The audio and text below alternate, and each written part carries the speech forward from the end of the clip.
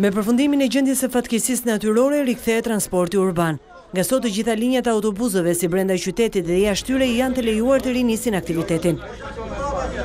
Nga drejtuesit e kompanive të shërbimit urban përveç masave të tjera mbrojtëse, kundërparapjes së virusit kërkohet me patjetër mbajtja e maskave nga pasagerët, drejtuesit e mjeteve dhe fatorinot. Përdorimi i maskës gjatë të udhëtimeve në transportin publik si për ata që shërbejnë dhe për qytetarët që përdorin transportin publik do të jetë e detyrueshme.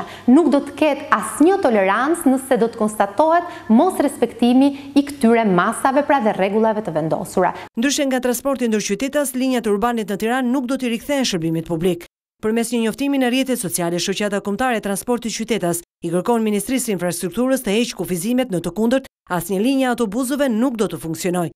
Ata kundërshtojnë veçanërisht masat e funksionimit me 70% të kapacitetit të pasagjerëve, ruajtjen e distancës nga njëri udhëtar te tjetri dhe uljen e tyre në mënyrë diagonale.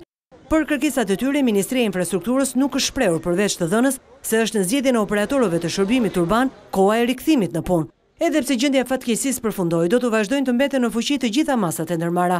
Vendi, theksoi Ministria e Shëndetësisë, vazhdon të jetë në situatë epidemie dhe për këtë arsye, asnjë vendim i marrë deri më tani në përballje me koronavirusin nuk ndryshon. Do të vijojnë të jenë të ndaluara grumbullimet, do të vijojë të mbetet gjithashtu karantinimi i personave të konfirmuar me COVID-19 si rregull për gjatë gjithë kësaj gjendje dhe çdo thyerje e rregullave konsiderohet dhe do të vijojë të konsiderohet kërcënim për shëndetin e popullatës. Në rast se numri i infektuarve dhe pacientëve në terapi intensive do të njohë rritje. Skenarët janë 3. Me rritjen e fluksit të shtrimeve në spitalin infektiv, ne jemi duke u përgatitur për fazën e dytë, për të hapur spitalin e ish kirurgjive në QSOT.